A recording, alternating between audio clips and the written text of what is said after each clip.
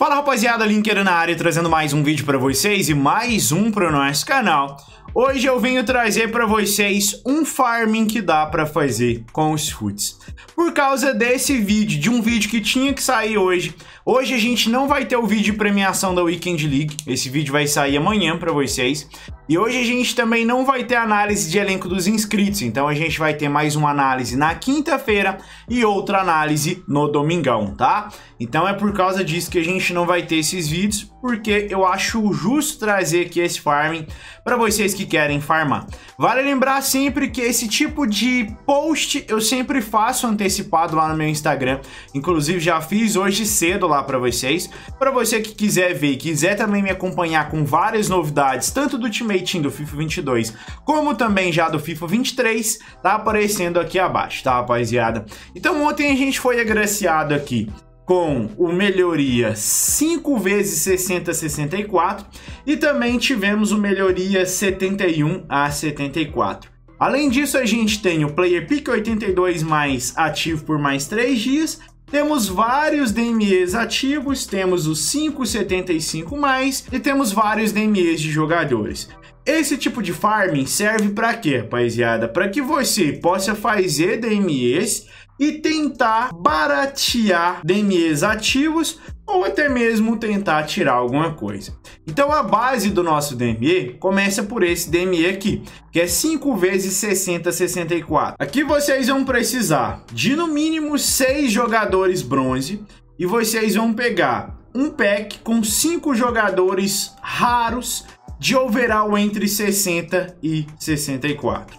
Tá? Esse é o primeiro DME que vocês podem fazer para farmar, baseado em outros DMEs. Por quê? Porque aqui você vai mandar, por exemplo, 6 jogadores bronze comum e vai pegar 5 jogadores bronze raro. Basicamente esse DME é para ir. Daí a gente vem para o DME 3 jogadores 71 a 74. Você fez o DME melhoria bronze, você vai ter 5 jogadores bronze raro.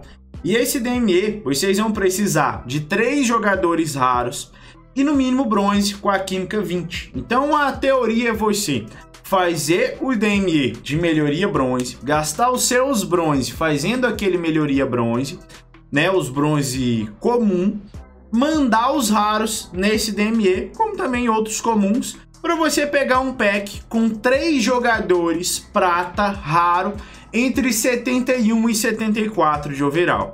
Daí vocês vão fazer vários DMEs bronze, depois vocês vão pegar todos os bronze que vocês tiraram, fazer vários melhoria tripla 71 a 74, e aí vocês vão partir para outro DME. E aqui a gente tem o primeiro DME que tem uma boa chance de te dar forragem e até mesmo de já tirar algum jogador do evento, que é o melhoria 5,75 mais, rapaziada. Nesse DME, vocês vão precisar de no mínimo 2 jogadores ouro, vocês vão precisar de 11 jogadores raros. Então aqui começa a fazer sentido toda aquela trabalheira que a gente teve lá no começo.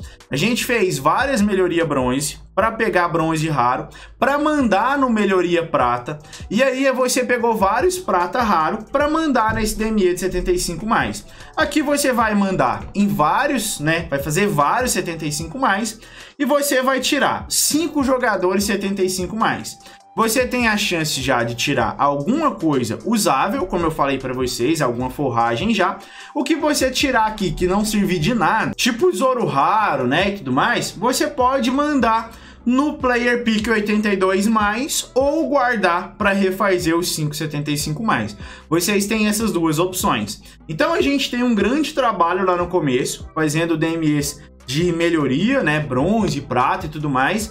E depois você tem a chance de tirar algo usável no 75 mais, né, pegando forragem, né, e pegando também jogadores para repetir todo esse processo.